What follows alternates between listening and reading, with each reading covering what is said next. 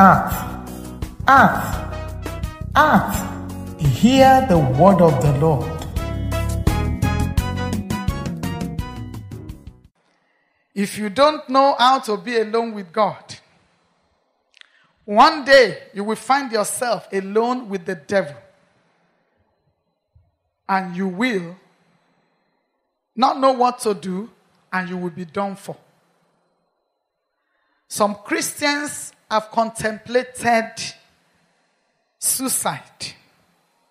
Some have contemplated occultism. I remember one sister born again, filled with the Holy Spirit, but after failing WAEC, after failing exams twice, by the time she was going to do the third one, she has gone to a herbalist for black soap to wash her head. It is the people that do know their God that will be strong and do exploits. There's a level of intimacy that God wants you to operate by, not just the pastor. You, we are talking about you this morning.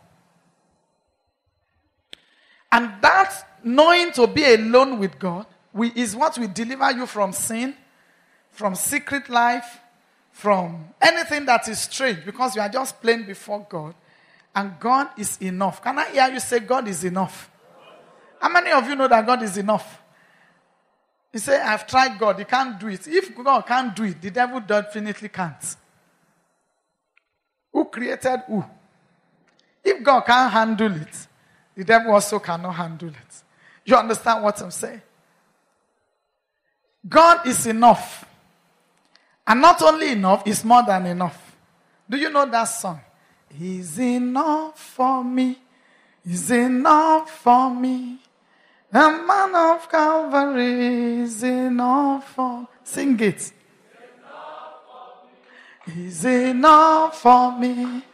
The man of Calvary is enough for me. He's enough for me. He's enough for me. The man of Calvary is enough for me. Amen. Don't let's start dancing. Thank you. It is more than enough.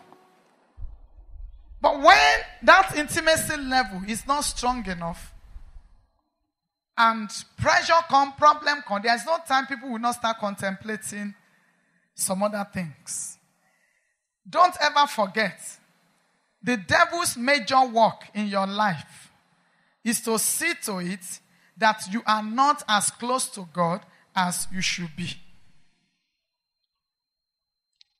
That is part of what he works every day against your life. Gets you busy. Gets you distracted. If blessing we do, he gets you blessed. If it is problem that we do it, he gets you into troubles. But his major assignment daily is to make sure that your strength is not renewed daily. Is to make sure that you are getting further away from God daily. Is to make sure that you are not as close to God as you are supposed to be. I'm talking of personally. God and I this morning, not we.